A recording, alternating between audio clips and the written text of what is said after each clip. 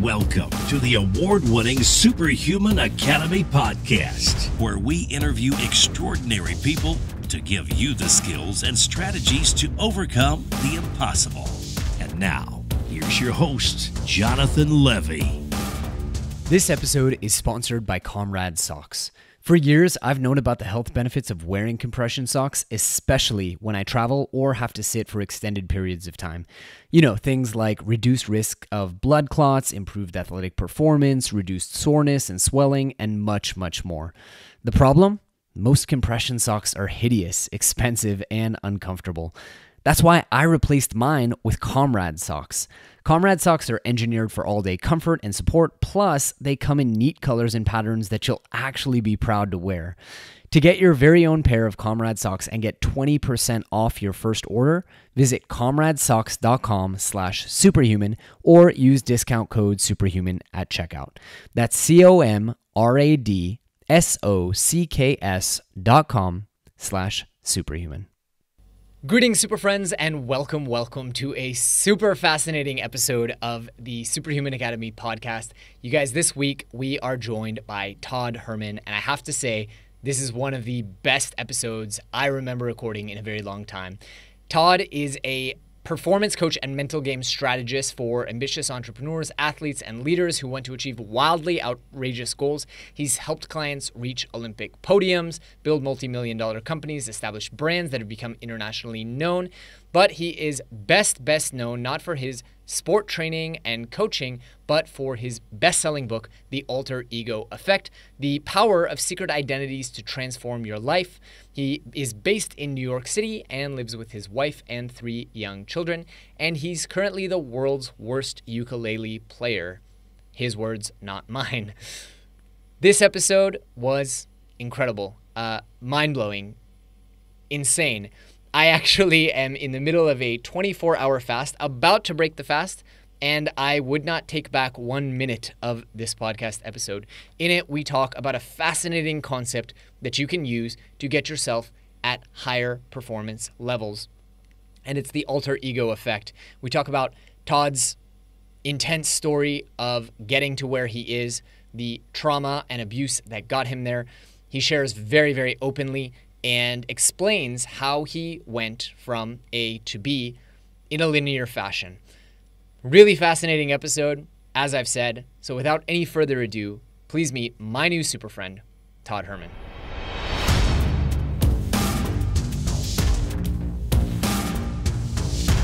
Mr. Todd Herman, how are you, my friend? Jonathan, I am doing super fantastic today. Thank you for asking.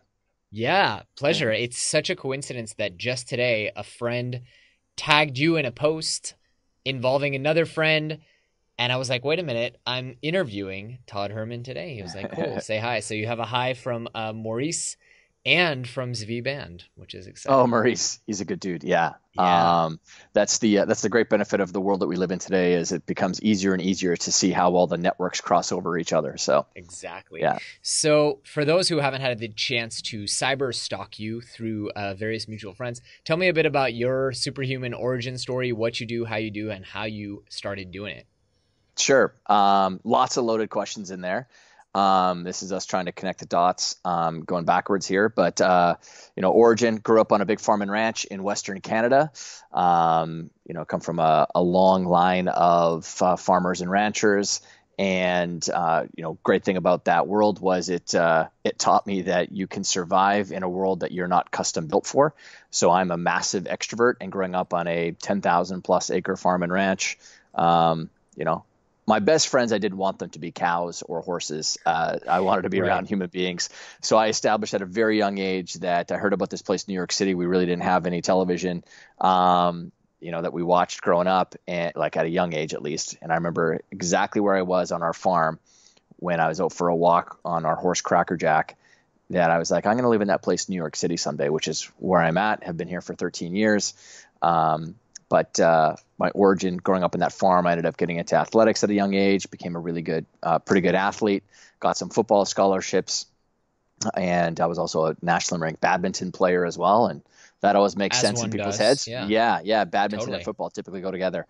So sports has been a huge part of my life. And then when I got done playing football, I started coaching football because I wanted to stay involved, and ended up working with kids way more on the kind of mental game. Just gave them my strategies because I'm not a physically gifted human being. I'm not 6'4" and 240 pounds or something like that. And but my real strength was that I was maybe a feisty little bugger. And as my older brother Ryan would say, he's persistent because you just can't get rid of him like a gnat. So, but that, that came kind of innately, I thought, to me. But really, when I unpacked it, it was because I was diving into mental game stuff at a very, very young age. And to be kind of open with people, it was out of massive necessity. When I was 12 years old, I was unfortunately involved in I was at a church camp, and two men over the course of a couple of days sexually assaulted me. And it was a pretty brutal experience, just them, either the things that they said, obviously the things that they did to me. And, that was not a part of my normal world at all. I wasn't around that. I was around amazing people all the time. And so I ended up spiraling into a lot of depression. And, when I was 12 years old, attempted suicide as soon as I got back from that experience, tried to drown myself in our family pool. And, but, there's that human condition that doesn't want us to quit or give up, or there's still something else that's left inside. But I still battled with suicide at a young age into my 20s. But I wanted to kind of make sense of all this stuff that was happening in my head. And I would dive into as many books as I could possibly get around just mastering that emotional side of myself. And the kind of the gift that it gave me was it really gave me the process for actually how you find the zone state or the flow state that everyone else is trying to seek. And I could consistently find it every single game I played. And so it wasn't, some magical ethereal thing that everyone, and actually because I work with so many pro athletes or Olympic athletes, even that world, they think it's such a foreign thing that sometimes you get lucky with it. And I'm like, no, we create our own luck with this. Like there is a systematic process that we use biologically, physiologically, that helps us to create the likelihood of that thing happening. And then when you keep on running that path or grooving that those neural connections in your own mind, now you create certainty in the mind. And when you create certainty in an individual, all bets are off because now it's genetic. It's inside your DNA code. So when I compete, when I write, when I do what I do, I can very, very quickly find that flow state where there's no judgment, no anxiety, no any worry or doubt about whether or not you think you can or cannot do it. And when you find that amazing place where all of your creative capacity comes out of you, there's no telling what you can and cannot do in that moment. Wow. And you find these kind of gifted experiences of performance. So anyways, kind of long story short, that's my kind of origin story. No, that's fantastic. And then I got into like the work that I do because, and especially focusing so much on that inner game with athletes, and then growing into working with corporations and leaders all around the world, billionaires, royal families and stuff like that, is the other great gift that experience gave me at a young age was I've got an extraordinary level of compassion for the experiences that other human beings go through. And I don't treat people like they're a nail and I've got a hammer with only one tool, because I used many things to help me, achieve things or cope with things. And so I've got this, really big toolkit of things that I can help people with, which, and I love doing it. So. Wow. Well, first off, thank you for sharing authentically and openly. I know how much good comes of that because I have a similar story with, albeit not as much of a trauma, but also a past of near suicide. And I think there's so much value there. I want to ask you to well, here, let's jump onto, can I just jump onto that for a second? Please. So for you, how long did you keep that kind of private from other people as well?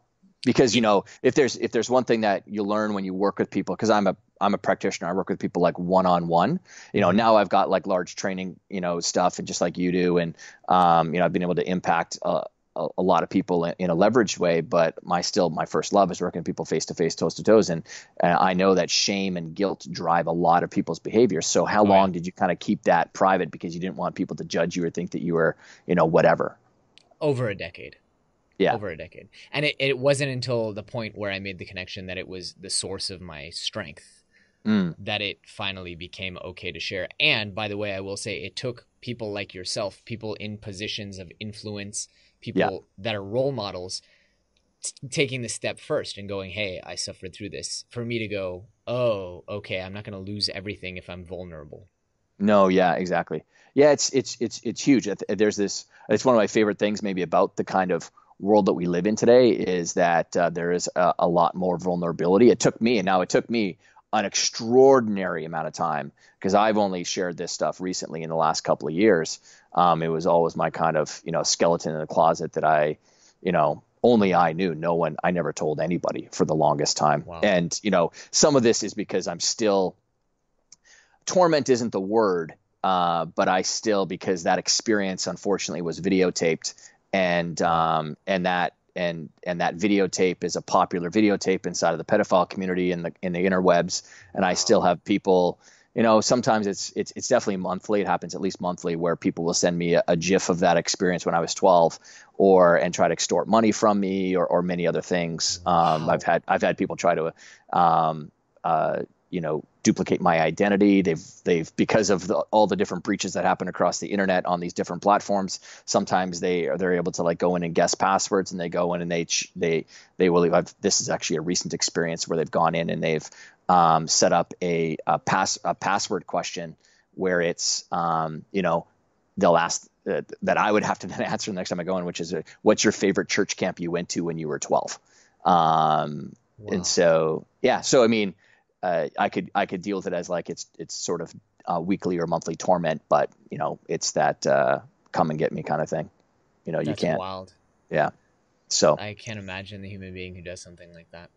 But, there's a lot of ne'er-do-wells that are out there, some just evil people. So, wow. But that doesn't color my view of what the world is. And I think, and that's my challenge, I think, with social media that people have right now. And I'm only talking about bringing this up because, so much of our experience and what we create in the world is very much a mental and inner game thing. And that's where I've lived for such a long time. And I'm not saying that because I'm a practitioner of it. It's just the true reality of things. We as human beings create meaning from stuff. And I think that the one thing that people could walk away from if they're bombarded with all these messages from social media or the media itself is that we live in a pretty crappy place. And the data just doesn't support that at all. We live in it's the greatest time to ever be alive. Think about this. Billionaires 120 years ago lived worse than some of the poorest people in the Western societies do right now. Like television, running water daily, vaccinations, electricity, all these different pastimes that you can explore, groups that you can find and tribes that you can find so much easier. And we forget that. And so what I like to do is sort of hold up the mirror and create paradigm shifts. People say, hey, there's many, many things that we can be grateful for. And so anyway, super important. There's a tangent for you. I want to get so much into this mental game thing because it's something I want to improve in my own life. I first want to ask, bridge the gap for me. You're a 12-year-old, just suffered this trauma.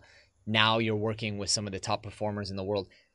My background is learning. I want to know how you learned all this incredible, valuable information. What was that process like? Yeah, so it was probably different than a lot of people think. I am not a consumer of other people's information and books. And I was fortunate. I'm a very big believer in apprenticeship and stewardship, like tucking yourself underneath the wing of someone who's the best. And I had my dad, when I was leaving the farm, they knew that I wasn't coming back, that I was, I had my ambitions set elsewhere kind of thing than, taking over the farm and everything. But, and I had told our brothers that we're going to be doing it anyway.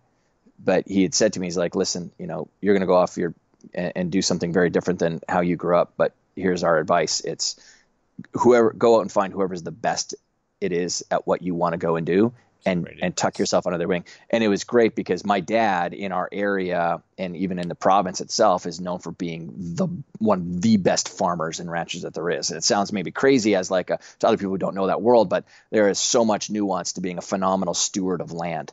And my dad was that way, and many people came to him for mentorship. And so I did that, and I was fortunate.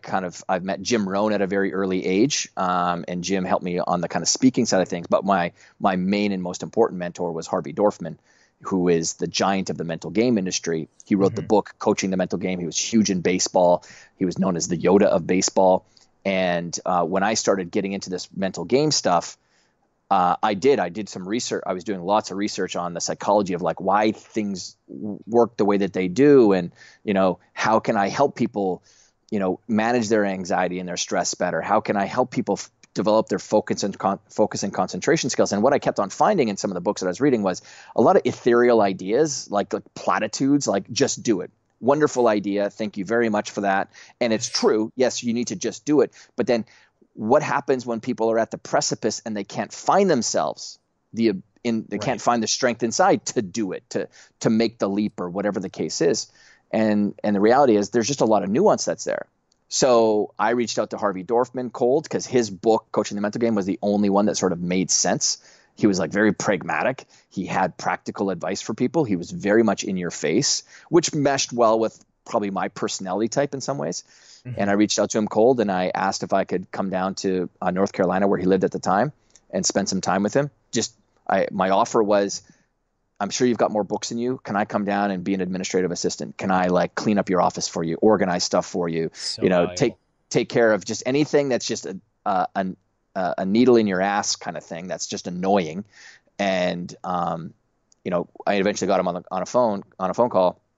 And he's like, you don't want to live with me, kid, do you? And I was like, no. I've got an aunt and uncle who live in the area. I can stay with them. They live just down the road from you kind of thing, or they live close to you. And so after some more back and forth, he's like, all right, come on down. And it was January, and that was right before the baseball season was going to be starting a month and a half later. And I spent 33 days with Harvey. And over the course of those 33 days, I saw him work with the greatest baseball players at the time coming in and making their annual pilgrimage to spend some time with Harvey. And I got to sit in on those sessions, and I got to really see how the best in the industry, Harvey, worked with the most elite, and some of them go down as the greatest baseball players of all time. Andy Pettitte, Roger Clemens, Craig Biggio, and people like that. And I just got to see what they were actually struggling with, which was not going to be found in a book somewhere. And it was like, it was very different than what I thought. Now, what the elite struggles with and what the average middle of the pro level are actually very different as well. And so, yeah, that's how I learned. I really believe in learning way more by getting on the field of play, getting punched in the teeth, getting your nails dirty, getting scuffs and bruises. And so that ability is what has given me, I know, the great strength I have over other people who might do what I do, because a lot of them is based on kind of intellectual thought and not on the field of play stuff. Like what are these people actually thinking? Not what the researcher thinks they're thinking, but what are they actually doing? And so the only way you can get that nuance of how super learners or superhumans or, super performers, whatever the case is, what is by working with them one-on-one. You got to have practitionership. There has to be a face-to-face, toes-to-toes, nose-to-nose experience that you've got, and you have to have skin in the game. Because think about it. People are paying me to get a result, which is to really we're mastering mental game, inner game stuff so that they can perform better, so that they have a higher batting average, or they've got more wins on the USTA, the tennis circuit, or whatever the case is. And when I give them a strategy and it doesn't work, and then the next week's strategy doesn't work, and the next week's strategy doesn't work, they're not going to be clients for very long.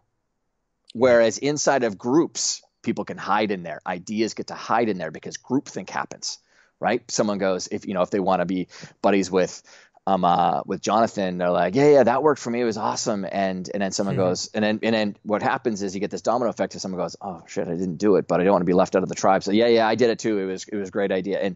And you see that happen. I see it just as someone who does this for such a long time. I see it happen at workshops in big stadiums where people are going for leadership events or whatever.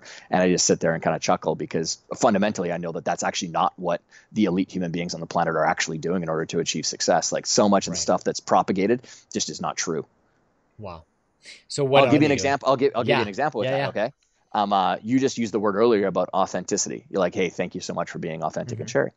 Vulnerable is actually the word I prefer. Authenticity is just not something I'm going to ever pursue, because not that the word in and of itself is a bad thing, but it's the way that society has now co-opted that word. And now it's a social virtue signal that people are putting out to other people. I'm just being authentic. And it's like, no, you're being an asshole. That's not authenticity. That's you lacking the skills of understanding how to communicate something more effectively so that you don't have to piss off and alienate other people. Mm-hmm. So the authentics or authentic self, another thing, okay? You can't put a human being underneath a microscope and see the self. There's no such thing as a self. Okay. Right. We use these words, and you're someone, I mean, you're going to appreciate this stuff, and you would have found this as well over your travels through the world of, leadership and personal development, is that words can trap people. And we have many words that we use in our language that end up sort of trapping without people even realizing it, like the self or my identity. There is no one you. Even you is an example. There's no one you. Like how you are right now. If I was interviewing you, there's going to be a different you that shows up, right? But right now you're the curious, you're the reporter, you're the journalist who's trying to unpack and get value for your people. But so there's many selves that show up for Jonathan. So stop trying to describe yourself as this one thing. That's why the resume and the About Me page on your website are the two hardest things you'll ever write in your life. Because you sit there and you go, I'm way more than that.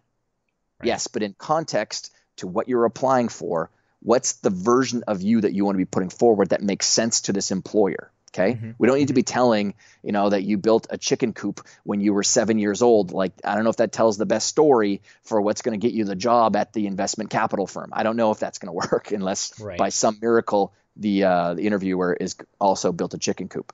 And so, authenticity, if you listen to anyone who's ever been successful, there is no interview I have ever seen, found, whatever, where someone said, yeah, the reason I'm so successful or, I built up the career that I did is because I was really, really authentic. And no, they don't. Because anyone who's trying to pursue tough stuff to break through comfort zones consistently is constantly reinventing themselves.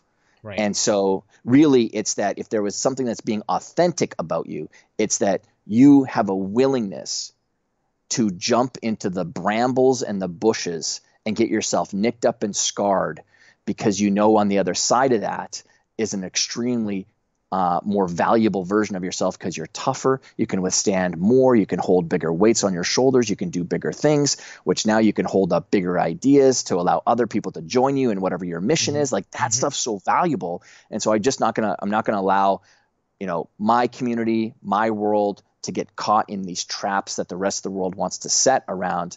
Screw it. I could care less if someone thinks I'm being authentic, and I just don't care, because I know I'm a good person. I'm kind, but I challenge people because that's my job. That's what I'm hired to do, is to help you break through, because if you knew how to do it, you wouldn't need me. But instead, I'm going to drag you by the throat up the mountain to the top where you said you wanted to reach, because the greatest enemy to achievement is always the self. It's always you. You will always get in your own way. It's not all this other bullshit circumstance that people want to lay out there, because it's just not true. Right. Tell me about the alter ego effect. What is it? Because I do want to get deep into flow, which we started out talking about, but I first want the audience to understand the work you're most known for. Yeah. What's it all about? Sure. So what is the alter ego effect? Well, it shows that there's some sort of cause that happens, but the one thing that gets in many people's way when it comes to pursuing things, achieving things, getting themselves out there, allowing themselves to show up like they know that they can, is their ego will get in the way of that. There's doubt, there's worry, there's judgment of what other people might think of them. Will I get kicked out of the tribe? That kind of anthropological, narrative that's just built inside of the human condition of not, because 4,000 years ago, if you were kicked out of your tribe, you were going to, suffer probably death out on the plains by yourself, kind of thing, or in the mountains. So community is a big part of how we're built. And so the pursuit towards things, that ego gets in the way, and that concern of being found out or imposter syndrome. We've got many things that get in the way. And what I found about a few years into my career, once I started working with better and better quality athletes, higher level athletes, pros and Olympians, or even people who had a pro mindset but that were in the amateur ranks, they would use words like, I've got this other persona that I step into when I go to the court or the field. I have this other identity, or I have this kind of, alter. They wouldn't necessarily use the word alter ego, but they're all talking about the exact same thing. I have this character that I step into, exactly, or use. And for me, that's exactly what I used when I played football and when I played badminton. I didn't take Todd on the court. I had this other composite individual that would go out there, custom built to help me win out there. And so for me, it was early on, it was like, oh, that's really cool. Like, I did the same thing. That's really interesting. And I had to find out maybe a little bit more about theirs, but it never became like a core part of my training principle. And then I stopped myself and I was like, wait a second, Todd, are you going to continue to possibly use the same training techniques that cause people to become good performers? Or are you going to take a look at the people who are truly elite and what they're doing and bring that stuff down to the others to allow them to escalate up? Because sometimes that's what happens. You've got pro individuals who are being taught stuff that the average people do, and it decelerates their success. So that's what I ended up doing. I ended up becoming known for building out alter egos and secret identities for pro athletes, Olympians, the world of sport. Carried that into the worlds of leadership, helping leaders of businesses, executives. Now it's gone into the hundreds of thousands of people where you've got moms, you've got dads who are now understanding this concept, which is that this is a natural part of the human condition. We naturally do this. I think a really big part of the work that we do is I don't try to invent stuff from scratch. I want to leverage already existing things that are switches going on inside of the human mind because you already know them. You already experienced them. So every single person that's listening to this or watching this, you've used an alter ego. You did this when you were a kid. And this is important because from the age of 1 to 7 years of age, neurologically, that's when human beings are caught in the theta brainwave state, which is the direct access to the creative imagination. Okay. Mm-hmm. And so the theta brainwave state, that's where zone and flow. Like if you see any 4-year-old that's playing with a Tonka truck or a dollhouse or playing with a ball or something, they're just engaged in the activity. Mm-hmm. Like, I've got 3 little ones and they're all 7 and under. And, we can get frustrated as parents because I'm like, my oldest daughter, Molly, I'm like, Molly, calling her for dinner. Molly, I got to call her like 9 times. And we get frustrated. But really what's happening is they're just caught in like the state that we would love to be experiencing all the time. They're super present. Super present. Now, the reason I say that is because now what are the things that they're doing when locked into this beautiful thing called the creative imagination, which is truly our greatest superpower, is our creative imagination, our ability to tell story and narrative in our own mind, our ability to, suspend the disbelief of what we think we can and cannot do and, wear some other idea in our own mind, to creatively problem solve things, to create a heaven from hell or a hell from heaven. So one of the core things that young children do is they pretend that they're their favorite superhero, their favorite character, Dora the Explorer or Wolverine or Black Panther or Wonder Woman, or it's their favorite athlete, when they're in their front driveway, because it's that, well, I know I'm limited or I'm not as good as that person, but what if I was that person? So I'm going to play as Wayne Gretzky or Michael Jordan or Serena Williams or, David Beckham or whoever it is, Lionel Messi, doesn't matter. And it's us wearing and separating maybe our limitations from what we're actually going to go out and try and execute. So we do this stuff naturally as human beings. And then what happens after 7 years of age, the frontal lobe starts to develop up here. We start to develop judgment and reasoning skills. We look at what other people are doing that are older than us. Oh, they look a little bit more serious, or they don't play these games anymore, so I shouldn't do that. And we look at our child years as us being childish. No, that's so wrong. That's actually, there's so many lessons that are gifted with us that are there. So to carry this now forward, when I've helped build out alter egos for people, what it allows them to do is tap into the abilities and traits and qualities that they already have nested inside of themselves. And now they're using another mechanism to draw those qualities out. So it's not about being fake. It's not about being inauthentic like some people might think. No, because you're not going out there. I'm not pretending to be a second-rate Beyonce. I'm not pretending to be a second-rate Winston Churchill. I'm using that idea of what they represent in my mind to draw out the qualities that I want to show up on that particular field of play in the role that I'm bringing to it.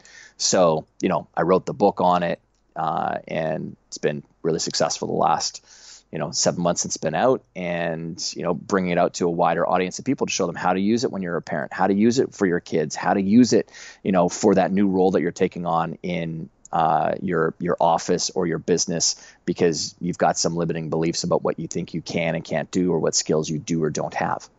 All right, at this point, I want to pause and take a moment to thank our sponsor, Four Sigmatic, who is making it easy for everyday people to unlock the incredible health benefits of mushrooms. I originally learned about Four Sigmatic when I met their founder at a conference in 2015, and I have been pretty much obsessed with their products ever since. Personally, I use their reishi mushroom tea most nights for an all-natural sleep aid. I carry their chaga immunity blend anytime I travel.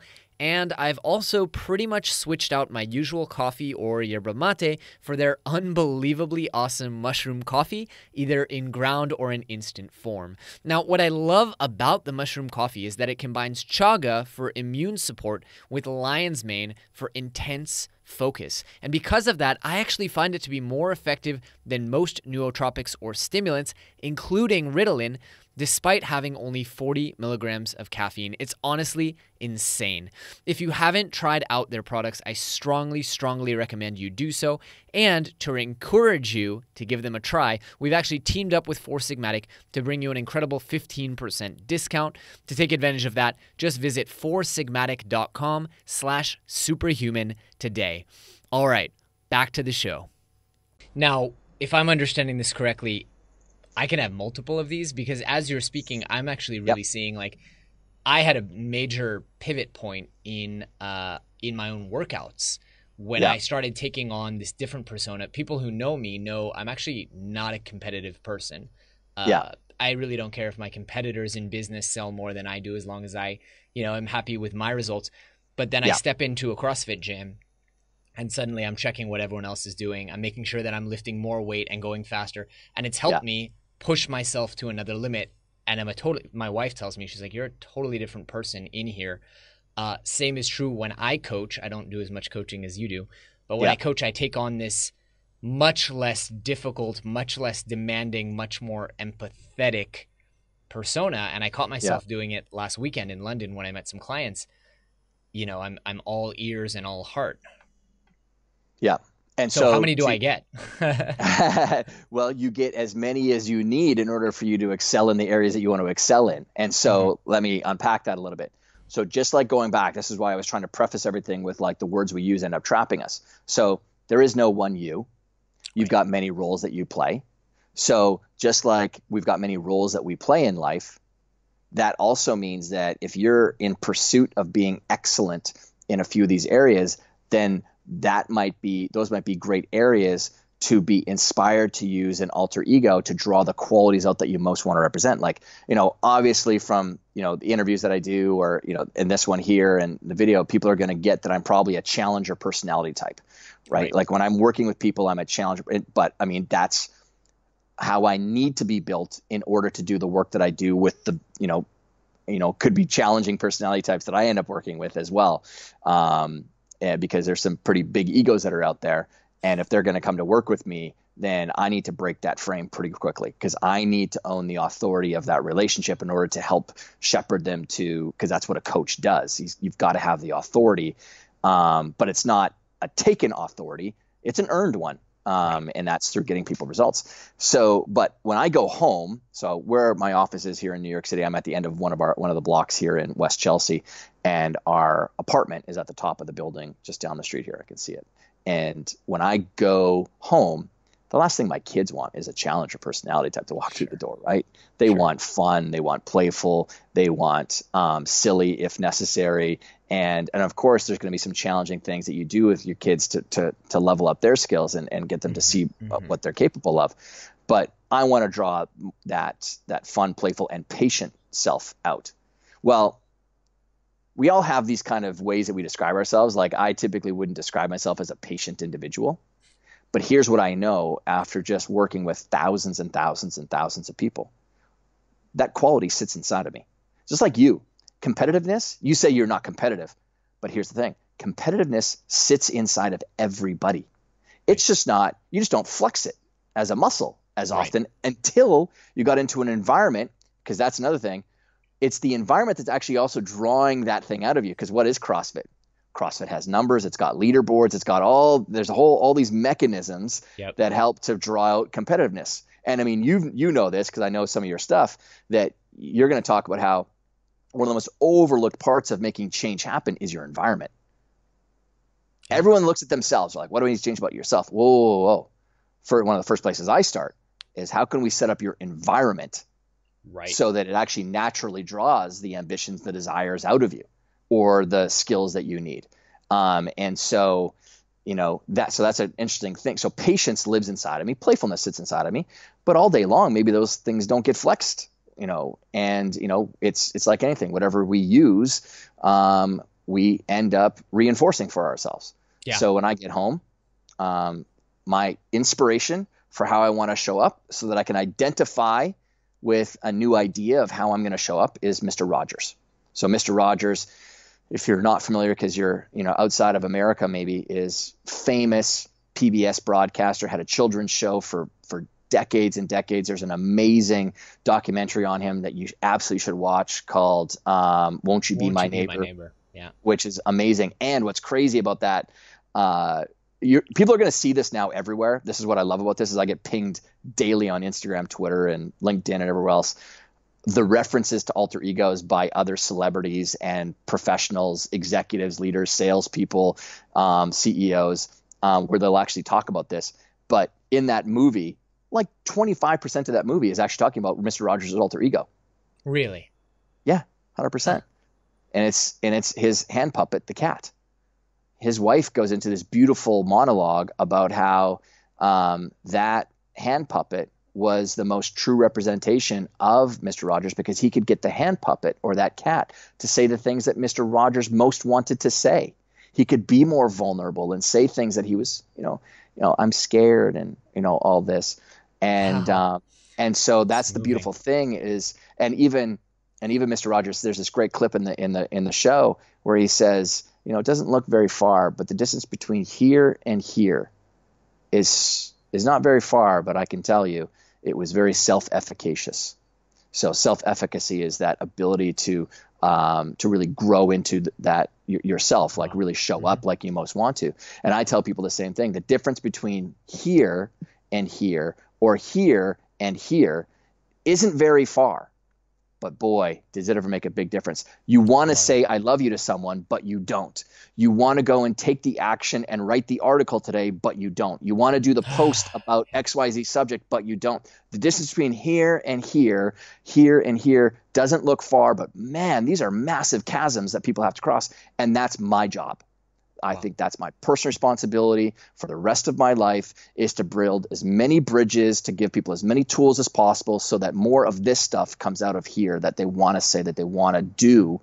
And the alter ego became my ultimate tool to help make that happen for people because of that self-distancing that happens. And I talk about all the science inside the book of how to do it and how to use this. And it's been brilliant to see how many people finally see more of themselves in the work that they do every single day, because they're getting themselves out there. And again, whatever you need to do in order to make that happen, that's personal to you. That's your own 6 inches between the ears. And that's what I mean by only a practitioner could have understood that and found it. Yeah. The Jordan Peterson, the psychologist, who's preeminent nowadays, sent me a wonderful note just saying how he thinks that this book is a foundational book that's going to last for generations and generations, because you've given voice to something that we've talked about for years and danced around, but you were able to find this thing. And that's a sign that a practitioner went and did the work to do it. So anyway, I love getting in people's hands. Yeah. Yeah, it's incredible. I'm like this close to asking you if I can come be your administrative assistant and climb under your wing, because wow, there's so much to unpack here. And I just, as you were speaking, popped open Goodreads and added your book, which is going to be my next read. I'm dying to ask a question, which I'm sure you cover in the book, and it's mainly a curiosity thing. I want to know what it looks like in the room with your average athlete Like, what does it look like for you to actually build an alter ego? Are you actually telling them you're this and you feel this and you think this way? I'm just so curious what a coaching session with Todd Herman looks like. Yeah. So first I mean, think about communication in general, like just as I've got a world that's built inside of my head and you have a world that's built inside of your head. And what most people get wrong in the worlds of like mentoring, consulting, advising, teaching, leading other people is you're trying to like unpack this stuff and give it to someone else. No. And especially in one-on-one environment, it's no, I want to deconstruct what your inner world looks like. And then I can look at those puzzle pieces and go, okay, well, let's remove that block and let's put in this one. But then it's also making sure that, because the only way that you can actually get to the point where you're in a room with me is you have to be 100% open and available to being coached, to being led, to being trained. Because if you're not, it's because the easiest analogy to use or quote to use is, Bruce Lee has got some tremendous stuff that he said. If you bring me a cup of water, or a cup, and that cup is filled with water, whatever I pour inside of it is one, going to cause whatever's inside to overflow, and B, it's going to be, mixing and mingling with what's in there. And so what I need you to do as someone who's willing to be coached is bring me the empty cup. Are you willing to suspend whatever you think you know and be truly willing to be coached? And I can say this from personal experience. The reason I'm so, big on that idea is in the beginning years of my life, after 18, I was an uncoachable person. I knew it all and I wouldn't be coached. And it's truly stunted my growth that way. And it wasn't until Harvey Dorfman really broke that on me. When he hung up on me, he said, well, before he hung up, he said, you're not willing to be coached right now, so I'm not talking to you. And he just hung up. And I called him back. I'm like, what do you mean I'm not willing to be coached? I'm on the freaking phone with you, kind of thing. And he said, no, you've got your preconceived ideas and notions, and you're not allowing someone who's been there, done that, skinned the knees, and done all this work to truly impart some wisdom for you. So let me know when you want to come to me with an empty cup. And then he's the one who really relayed the whole Bruce Lee quote to me. And then I got it. I was like, okay. And he's like, you're stunting your growth consistently, Todd. Like, this is just what you're doing. And it's a very poor, behavior set that you've got. So, and then, so when I did that, boy, did things ever change. And it attracted in a ton of mentors all of a sudden in other areas of my life, because now I was truly willing and able, and just, you can pick up on it. I mean, I've had that experience where I've gotten off stage and people go, hey, can I be your administrative assistant type of thing? And it was really just, there was something, they were trying to get to my Rolodex. They were trying to get to other things. They weren't really passionate about learning and being taught. So getting to your question about that then is, first things I want to do is I want to understand how they currently see themselves. What are the blocks like? And I walk through chapter 3 of the book. I give people the model for basically how you kind of unpack someone's identity, or, in the book I call it the field to play model. But, I'm unpacking things at a behavioral level, like what are the skills, what are the knowledge that you think you have or don't have, and then at the belief layer, what are the attitudes, the perceptions, the expectations, and the beliefs that you have about yourself and the world around you. And then core drivers, which is something that's very much missed in the work of making change happen, is sometimes the real hidden puppet strings that stop people from taking action is actually this core drivers layer, where it's things like core drivers are things that are bigger than you, that you're a part of. Your race, your religion, where you're from, your nation, tribes that you're a part of being a police officer, a military person, because you end up wearing the cloak of their behaviors and their narratives. So if there's a narrative that no one from my community has ever made it, or everyone that's here is stuck and then you're going to act through that, and you're not even going to realize that it's actually this boulder that's, kind of holding you back. And so I just unpack this stuff, and then from there, it's like, well, if you could show up, what's that ideal state that you want to show up as? Like, or for the role that you've got, or the position that you have, or the player that you are and asked to play, like, what what would allow you to be the most successful at that? What would you need to think about yourself, think about your skills, believe about yourself? What's the experience emotionally that you have when you're out there? And then the reason I'm asking all these questions is there anyone that you've come across in your life, movies, television, books, artists, musicians, people that you've already met, people that you're inspired by, that already in your mind embodies that? Yep. And they go, yeah. Or sometimes no, like you still got to unpack it a little bit more. And, in the book, I talk in chapter number 1 about Bo Jackson. And Bo Jackson, one of the greatest athletes to ever walk this planet. He's the only two-sport athlete in America, major sport, National Football League, so football and Major League Baseball, to be an all-star in 2 sports. That's exceptional skill. And Bo and I met at a conference in Georgia. I was in the green room waiting to go on stage and speak. This is a long time ago. And Bo Jackson walks into the room, and I'm like, oh, that's Bo Jackson. I played him on Tecmo Bowl when I was a kid. He was the unbeatable running back on this Nintendo game. He was actually the cheat code. You could hand it to him and he would never be tackled. So anyways, he walks up to me. He's like, hi, he's like, hi, I'm Bo Jackson. I said, hi, we're the only ones in the room. He's like, and I'm like, hi, I'm Todd Herman. It's nice to meet you. You won me a lot of games on Tecmo Bowl when I was a kid. And he laughed and he said, you're not the first to say that. And so he says, are you speaking? And I said, yeah, I'm going on next unless they just bump me for you. And he just laughed and said, oh, what are you going to be talking about? And I said, I'm going to talk to them about like the mental game, but specifically I'm going to talk to them about using an alter ego as a way to activate the attributes and qualities that they've worked really hard at developing so that they truly flow out there and they, create personal best for themselves. And he looked at me, kind of cocked his head to the side and he said, Bo Jackson never played a down of football his entire life. And I said, interesting. Tell me more. And he said, well, growing up, people who knew me or know my story know that I was a pretty angry kid. I was a bit of a misfit and got into some trouble. And while you'd think that maybe that anger would work well for you when you're playing football, because it's a pretty violent sport, it made me, a little bit uncoachable. I would take some bad penalties as a kid, and it just wasn't really serving me and I wasn't playing like I could because of those things. And he said, so one night I was watching this movie and this character came on the screen and he was like cold, calculating, methodical, unemotional. And I thought to myself, whoa, what if I took that out on the football field and played through that? And it was Jason from Friday the 13th. Cold, calculating, methodical, unemotional. He just kept on coming at you. So people go, wait a second. An angry kid chose a serial killer from a horror movie. And I was like, yeah, that's what it sounds like to you.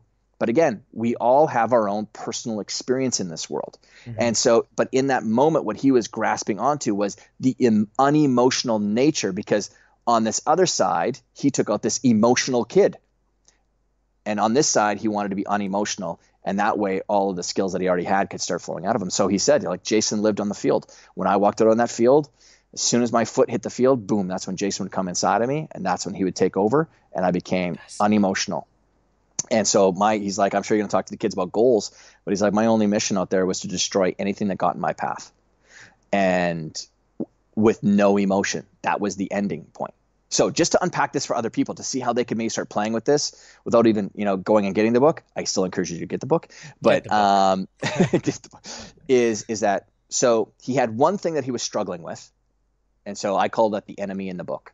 It's the enemy draws you into the ordinary world. It's just, whether it's something that's internal to you or it's some concern that you have about so for him, it was his emotional self, overly emotional, was drawing him away from this extraordinary world that he could show up as, but it was just, he wasn't playing to his capability.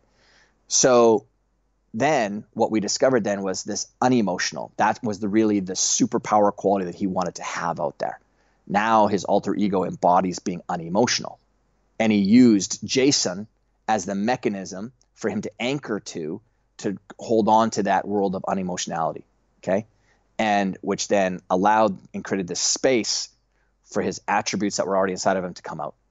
Wow. That's one of the great powerful secrets here is that. And so if you're inspired by, like, one of my equestrian riders was with the Linda Carter version of Wonder Woman.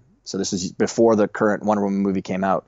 She was struggling. She was acting a little bit too nervous when she was on her horse. And you think about that world, equestrian. It's the only sport on the planet where you're sitting on top of this emotional conveyance tool.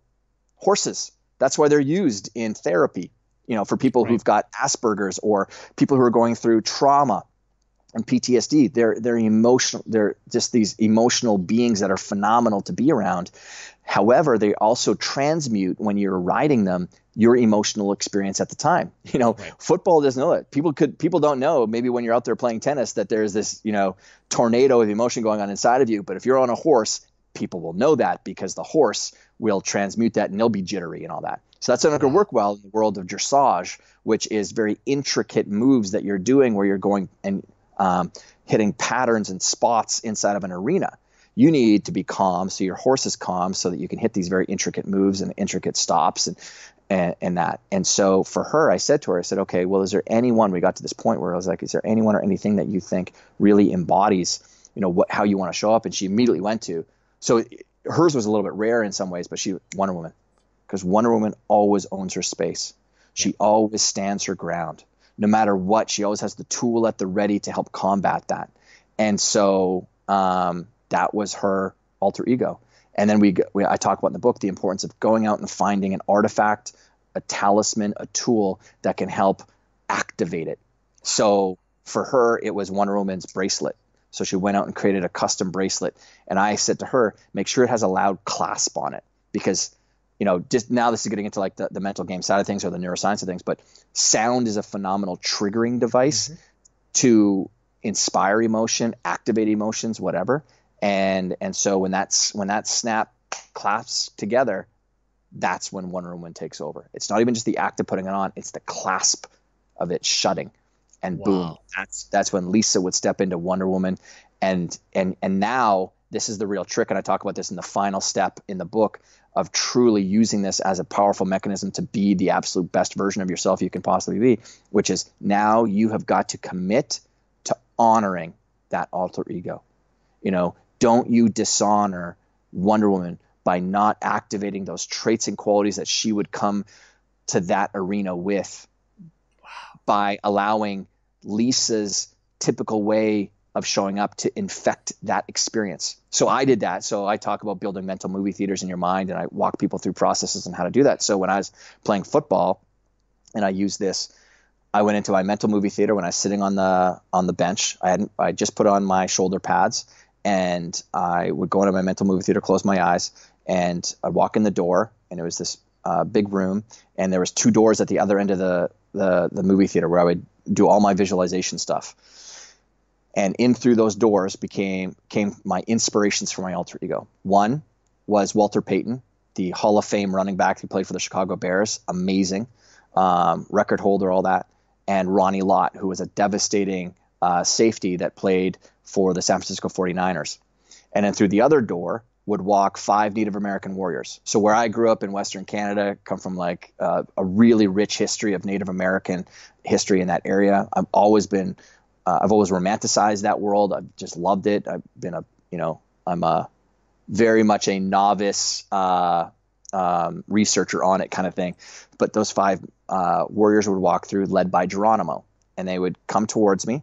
And I had 5 trading cards sitting next to me on my bench. Okay, 3 of them were Walter Payton, 2 were Ronnie Lott. And as they approached, Geronimo would be holding these 5 cards in his hand. And as they approached, he would reach out to hand them to me, and Walter Payton would speak up, and he'd say, Todd, take these trading cards as a representation and an embodiment of all of us. And I'd reach out to grab them, and as I touched them with my thumb and my index finger, Geronimo would tug back in that second. And that's when Walter Payton would lean forward and he'd say, but don't you for 1 second dishonor our memory and the way that we would show up by not showing up like we would on that field of play. Wow. And that was me. Even now, like when I do it, I get those shivers. And so then I would take them. Now I had them next to me, and I'd put one of Walter Payton's in my helmet because I wanted to think like him out there. I took his other 2 and I put them in my thigh pads because I wanted to run like him. And then I had Ronnie Lott's, and I'd shove them in my shoulder pads because I wanted to hit like him and be a devastating hitter like he was. And then when I put on the helmet, and I snapped it shut, that's when I would imagine those 5 Native American warriors and their spirit entering my heart area. And because I wanted to bring that fierce focus that they had with me out there as well. So I didn't go out there as Todd Herman. That's what everyone else saw.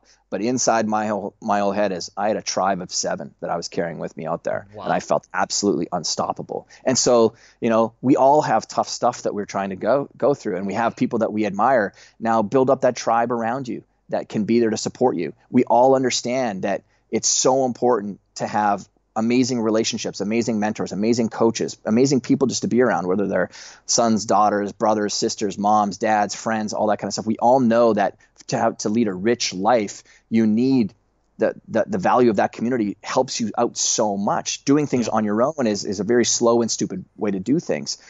However, and this goes back to the root of the alter ego, it was first coined in 44 BC by Cicero when he wrote it in a letter to a friend. And he said, the alter ego is the other I or trusted friend. Now, here is a man who is touted as being the greatest Roman statesman and philosopher of all time. So one of the greatest thinkers ever is talking about the value of an alter ego, mentioning it in a letter to a friend on how to lead a good life. And that's such a good idea to think about this through is, so we all know the value of having relationships around us to help us level up and lead a good life and help to catch us when we fall and stuff. But what about through the 6 inches of our ears where we live every single day?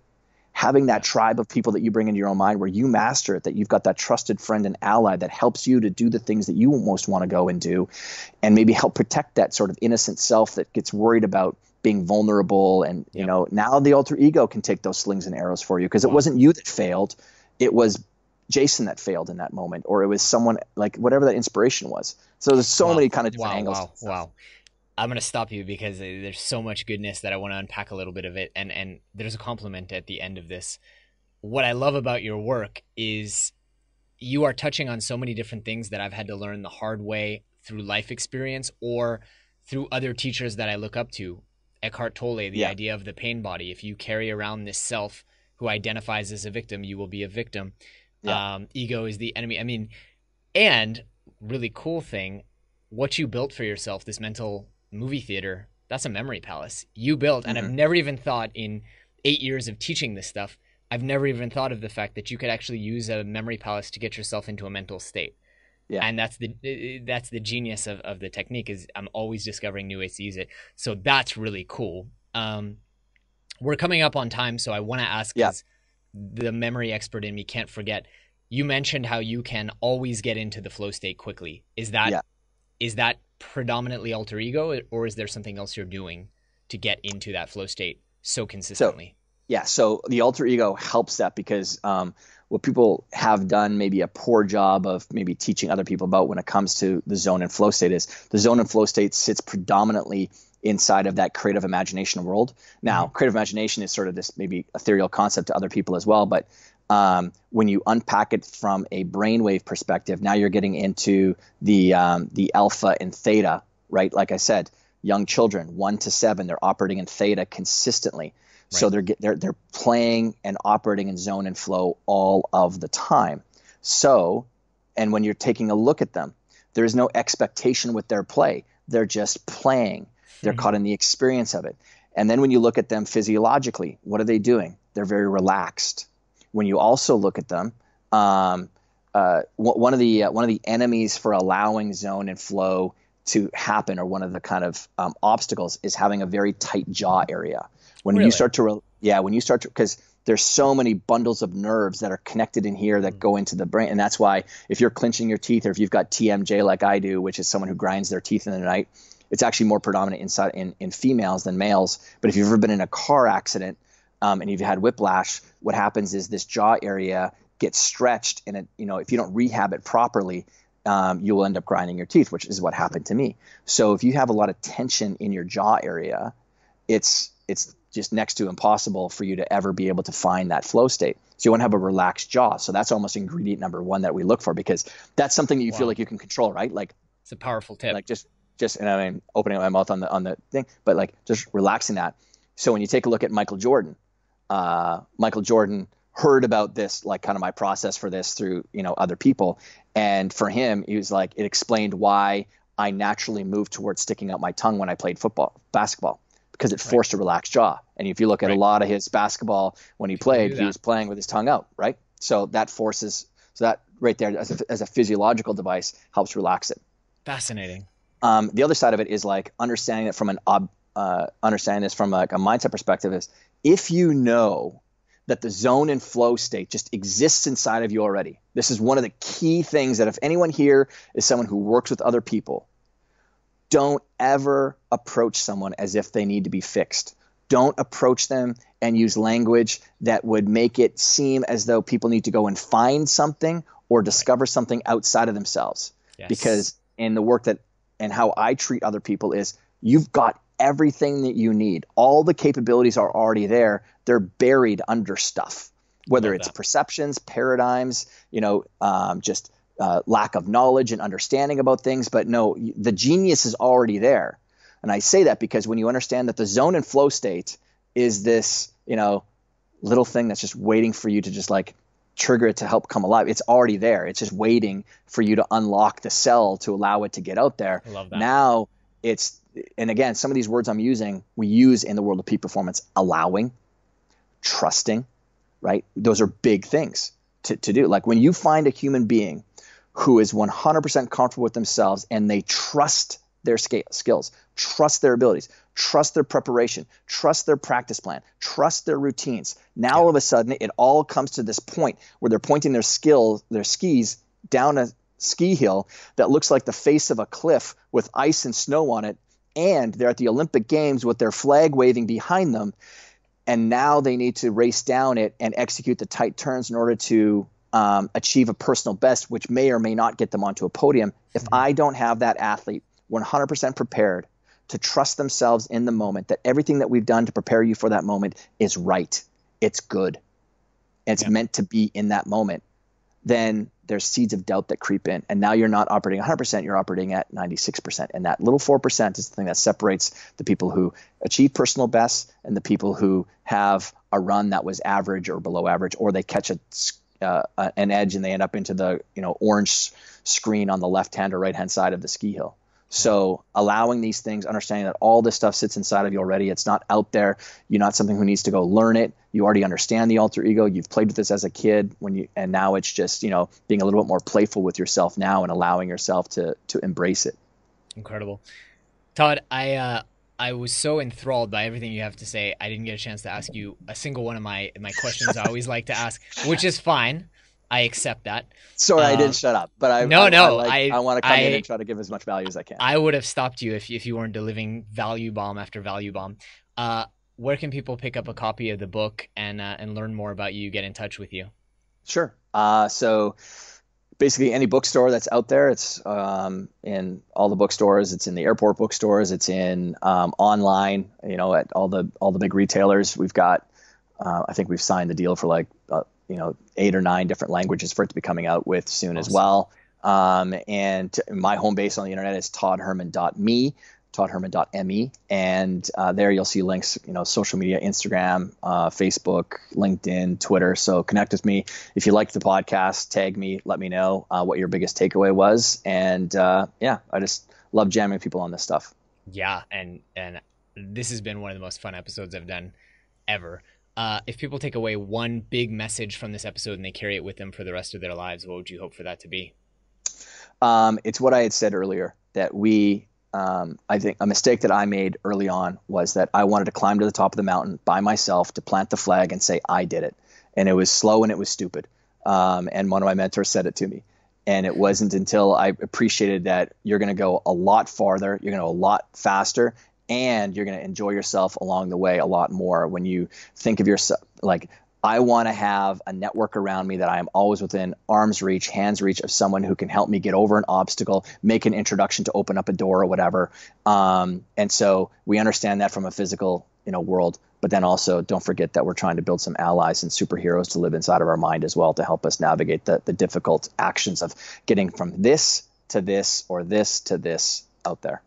Incredible. Todd Herman, thanks so much for coming on the show. This was awesome. Appreciate it. Thank you.